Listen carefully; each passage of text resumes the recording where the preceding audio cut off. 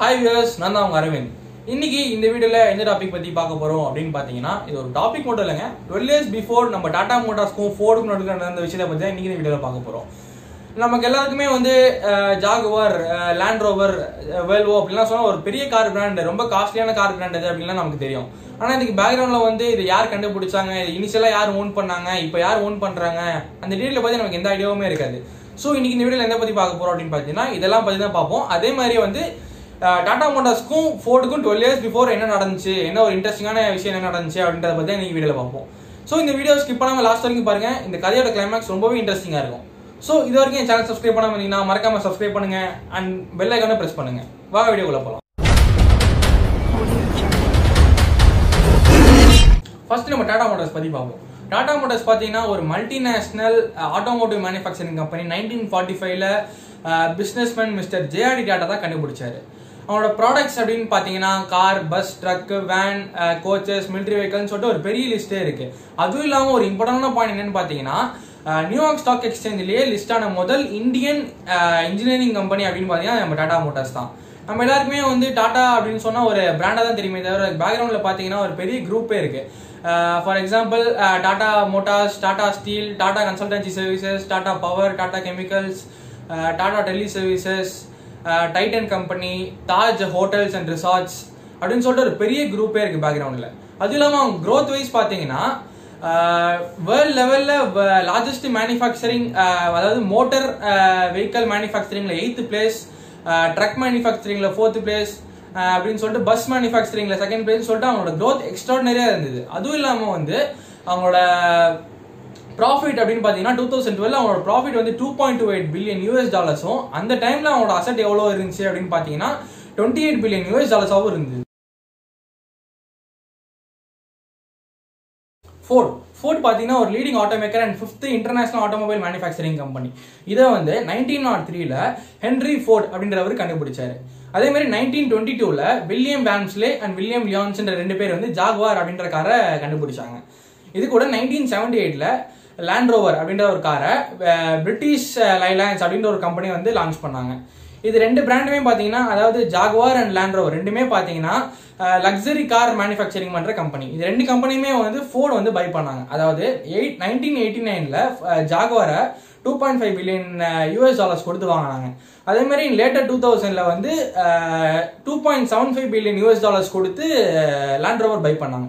இதுக்கு நடுவில் என்ன பண்ணாங்க அப்படின்னு பாத்தீங்கன்னா 1999ல பிரீமியம் ஆட்டோமோட்டிவ் குரூப் அப்படின்னு ஒரு குரூப் ஸ்டார்ட் பண்ணாங்க. அந்த குரூப்ல ஆல்ரெடி என்னென்ன கம்பெனிஸ் இருந்தது பாத்தீங்கன்னா ஆஸ்டான் மார்டின் இருந்தது, லிங்கன், ஜாகுவார் அப்படின்னு சொல்லிட்டு இந்த மாதிரி 2-3 பிராண்ட் ஆல்ரெடி இருந்தது. இதுல வந்து 2000ல வந்து அவங்க பை பண்ணதுக்கு அப்புறமா அந்த லேண்ட் ரோவர் அப்படின்ற காரை பை பண்ணதுக்கு அப்புறமா அந்த காரையும் வந்து பிரீமியம் ஆட்டோமோட்டிவ் குரூப்ல ஆட் பண்ணாங்க. இதுக்கப்புறமா என்ன ஆச்சு அப்படின்னு பாத்தீங்கன்னா ஃபோர்டு வந்து நம்ம ஜாகுவார், லேண்ட் ரோவர் 2 சேல் பண்ணலாம் அப்படின்னு டிசிஷன் எடுத்தாங்க. ஏன் அப்படின்னு பாத்தீங்கன்னா ப்ராஃபிட் வந்து அவங்க எக்ஸ்பெக்ட் பண்ண லெவலுக்கு வரல. அதே மாதிரி வந்து மார்க்கெட்டும் அன்ஸ்டேபிளா இருந்தது. அதுவும் இல்லாமல் எக்கனாமிக் கண்டிஷன் ரொம்ப புவரா இருந்தது. இது எல்லாத்தோட மெயின் ரீசன் என்ன அப்படின்னு பாத்தீங்கன்னா லேபர் காஸ்ட் ரொம்பவே அதிகமா இருந்தது. ஸோ என்ன பண்ணாங்கன்னா இதை நம்ம 2த்தையும் சேல் பண்ணிடலாம் அப்படின்னு சொல்லிட்டு டிசிஷன் எடுத்தாங்க. இந்த டிசிஷன் எடுக்கும் போது தான் 2006ல வந்து mister Alan முரலின்றவர் president and chief executive ஆஃபீஸரா ஃபோர்ட்ல வந்து சார்ஜ் எடுத்தாரு. அவர் சார்ஜ் அப்புறம் என்ன பண்ணாரு அப்படின்னு பாத்தீங்கன்னா அந்த 1999ல அவங்க ஸ்டார்ட் பண்ணாங்கல்ல பிரீமியம் ஆட்டோமோட்டிவ் குரூப் அப்படின்னு சொல்லி ஸ்டார்ட் பண்ணாங்கல்ல, அந்த குரூப்பை வேணாம் சொல்லிட்டு டிஸ்மேண்டில் பண்ணிடலாம் அப்படின்னு சொல்லிட்டு டிஸ்மேண்டில் பண்ணாங்க. டிஸ்மேண்டில் பண்ணதுக்கு அப்புறமா என்ன ஆச்சு அப்படின்னு பாத்தீங்கன்னா June 12, 2007 அன்னைக்கு ஃபோர்டு வந்து அனௌன்ஸ்மெண்ட் பண்ணாங்க. அதாவது ஜாகுவார் அண்ட் லேண்ட் ரோவர் நாங்கள் சேல் பண்றோம் அப்படின்னு சொல்லிட்டு அனௌன்ஸ்மெண்ட் பண்ணாங்க. இந்த அனௌன்ஸ்மெண்ட் கேட்டுட்டு இதை பை பண்றதுக்காக வந்த பையர்ஸ் வந்து யார் அப்படின்னு பாத்தீங்கன்னா Tata Motors, Mahindra and Mahindra 2-3 venture capital companies bit பண்ணாங்க இதை வாங்குறதுக்கு. ஆஃப்டர் வந்து ஒரு வருஷம் ஸ்ட்ரகிளுக்கு அப்புறமா பாத்தீங்கன்னா டாடா மோட்டார்ஸ் வந்து இந்த பிட்டை வின் பண்ணிட்டாங்க. அதாவது இந்த டாடா மோட்டார்ஸ் வந்து இந்த பிட்டுக்கு பே பண்ண அமௌண்ட் எவ்வளோ அப்படின்னு பாத்தீங்கன்னா $2.5 பில்லியன் யூஎஸ். அதாவது எவ்வளோ அப்படின்னு பாத்தீங்கன்னா மொத்தமா வந்து ஃபோர்டு வந்து லேண்ட் ரோவர் அண்ட் ஜாகுவார் வாங்குறதுக்கு எவ்வளவு பே பண்ணாங்களோ அதுல பாதி அமௌண்ட் தான் வந்து டாடா மோட்டார்ஸ் பே பண்ணாங்க. இந்த டீல் முடிஞ்சதுக்கு அப்புறம் என்ன ஆச்சு அப்படின்னு பாத்தீங்கன்னா டாடா மோட்டார்ஸ் வந்து ஃபோர்ட் கிட்ட போய் கேட்டாங்க. அதாவது வந்து ஏன்னா ஃபோர்டு வந்து இது வரைக்கும் இவங்க பை பண்ற வரைக்கும் ஃபோர்டு வந்து மெயின் டீலரா இருந்தாங்க, அதாவது மெயின் சப்ளையரா இருந்தாங்க ஜாகுவார் அண்ட் லேண்ட் ரோவருக்கு. ஸோ என்ன பண்ணாங்க டாடா வந்து இதுக்கப்புறமும் நீங்களே கண்டினியூ பண்ணுங்க, சப்ளையரா வந்து எங்களுக்கு கண்டினியூ பண்ணுங்க அப்படின்னு சொல்லி கேட்டாங்க. இந்த டீல் டாடாவோட டீலை வந்து ட்ரேட் யூனியன் என்ன பண்ணாங்க அப்படின்னு பாத்தீங்கன்னா என்டாஸ் பண்ணாங்க. அதாவது வந்து ஃபோர்டு வந்து கமிட்மெண்ட் கொடுத்தாங்க டாடாக்கு ஓகே நாங்கள் சப்ளையராக வந்து 2011 எண்டு வரைக்கும் நாங்கள் உங்களுக்கு சப்ளையராக ப்ரொடக்ஷனை நாங்கள் கண்டினியூ பண்ணுறோம் அப்படின்னு சொன்னாங்க. அதாவது இந்த ப்ரொடக்ஷனில் இந்த கமிட்மெண்ட்டில் என்ன இன்க்ளூட் ஆகும் அப்படின்னு பார்த்தீங்கன்னா, டாடா லான்ச் பண்ணுற நியூ மாடலே நாங்கள் இது பண்ணி தரோம், அதாவது ப்ரொடக்ஷன் பண்ணி தரோம் அப்படின்னு சொல்லிட்டு ஃபோர்டு ஒரு கமிட்மெண்ட் கொடுத்தாங்க டாட்டாக்கு. இந்த சுச்சுவேஷனில் டாடா என்ன பண்ணாங்க அப்படின்னு பார்த்தீங்கன்னா, 4,200 crores Indian rupees rights issue மூலியமா ஃபண்ட் ரைஸ் பண்ணாங்க. அதுவும் இல்லாமல் என்னன்னு பார்த்தீங்கன்னா, குளோபல் டெபாசிட் ரெசிப்ட் மூலியமா $600 million ஃபண்ட் ரைஸ் பண்ணாங்க. டாடா மோட்டர்ஸ்க்கு ஜாகுவார் லேண்ட் ரோவர் மெர்ஜிங்னால உள்ள கீ மோட்டிவ்ஸ் என்ன அப்படின்னு பார்த்தீங்கன்னா, greater international distribution, broader product range, அதே மாதிரி பெட்டர் கஸ்டமர் சர்வீஸ் ஸ்கில்ஸு, அதே மாதிரி Tata மோட்டார்ஸ்க்கு world class engineering கேப்பபிலிட்டிக்கு access கிடைச்சிது. அதுவும் இல்லாமல் என்னன்னு பார்த்தீங்கன்னா, டாடா ஸ்டீல்ஸ்க்கும் மோட்டரிங் பிஸ்னஸ்க்கும் உள்ள ரிலேஷன்ஷிப்பும் நல்லா ஸ்ட்ரென்தன் ஆச்சு. அதே மாதிரி JLR அதாவது Jaguar land rover மெர்ஜிங்கான main key motive என்ன அப்படின்னு பார்த்தீங்கன்னா, ஒன்றுமே இல்லைங்க, ஹியூஜ் லாஸ். அது ஒரே ரீசன் தான். அதனால தான் நம்ம ஃபோர்டு ஜாகுவார் அண்ட் லேண்ட் ரோவரை நம்ம சேல் பண்ணலாம் அப்படின்னு சொல்லிட்டு டிசைட் பண்ணதுக்கு காரணம் ஒரே ரீசன் என்னன்னு பார்த்தீங்கன்னா, ஹியூஜ் லாஸ்.